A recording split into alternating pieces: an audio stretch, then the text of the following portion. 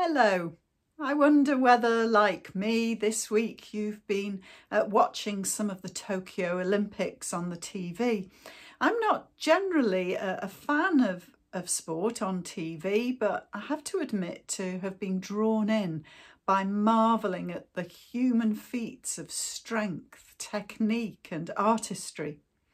There was a suggestion by someone on Facebook that every Olympic sports event should have a warm-up act. Somebody plucked from the crowd or their sofa to have a go at one of these things that we've been watching, thereby showing the world just how dangerous and difficult these things are, as if we needed proving. And that was quite amusing until you thought, there would be deaths, people falling off beams or an unsuspecting official being speared by a javelin. These athletes are indeed remarkable people, and it's impossible for the commentators to simply describe the sport without saying something about the person.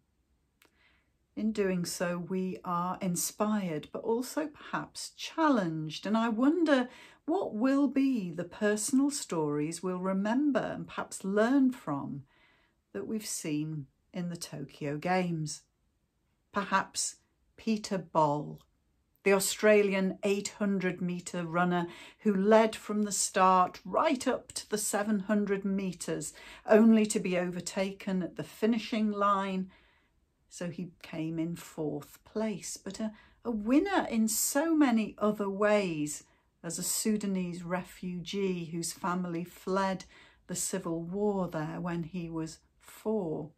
And he's captured the hearts of the Australian nation and spoken so eloquently about race. Or perhaps Simone Biles, the most decorated American gymnast in history, who withdrew from the competition because of her mental health. And she came back to encouraging, compassionate, rapturous applause to win the bronze medal on the beam. Or perhaps the British BMX gold medal winner Bethany Shriver, who had to raise money through crowdfunding from her fans when in 2017 the government agency UK Sport announced it would only fund male riders at the Tokyo Games.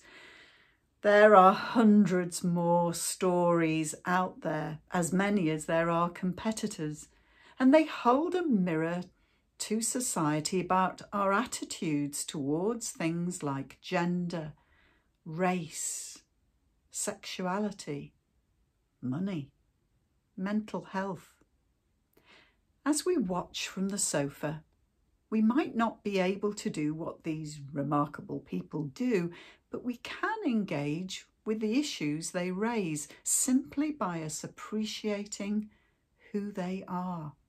It was Eric Liddell, the famous runner who won gold in the 1924 Paris Olympics, who said, "God made me for a purpose. God made me fast. And when I run, I feel his pleasure." It says in Proverbs chapter 27 that in water our faces are reflected, and it's our hearts that reflect who we are. It is clear where Eric Liddell's heart lay. And my prayer today is that long after the Olympics are over, that mirror that society takes to itself on some of the issues raised may lead us into greater open-heartedness to see the value of each person who is doing what God designed them to do. We may not be athletes ourselves, I'm certainly not, but we do have our own story, perhaps of exclusion, overcoming the odds, struggles with finance or mental health. May we listen to one another's stories as we discern God's hand in them, and the pleasure we feel when we use the gifts he has given to us, all of us. May we see God's face reflected as by opening our hearts we begin together to grow into the kind of community that can encourage one another, can roar approval and delight in all that he is doing through each one of us. Amen.